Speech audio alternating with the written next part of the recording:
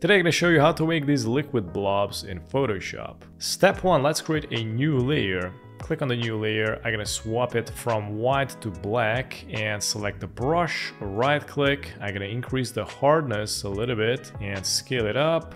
Click, I'm gonna create a new layer and create another circle. And now I'm gonna go to the adjustment layers. Let's select the gradient map, click on the reverse, click on the gradient line, add some colors. I'm gonna click here, click on the color and switch it up and just add colors. Click OK, and it looks something like this. I'm gonna go click on the top layer, go back to the adjustment, and I'm gonna select the levels.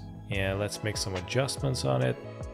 And I'm gonna try it out now. So the next thing I'm gonna do is go click on the top layer. I'm gonna create a new layer, click on the new layer and go to the edit, click on fill and make sure to select 50% gray, click OK. I'm gonna right click on the layer, convert to smart object. Let's change the blend mode from normal to soft light.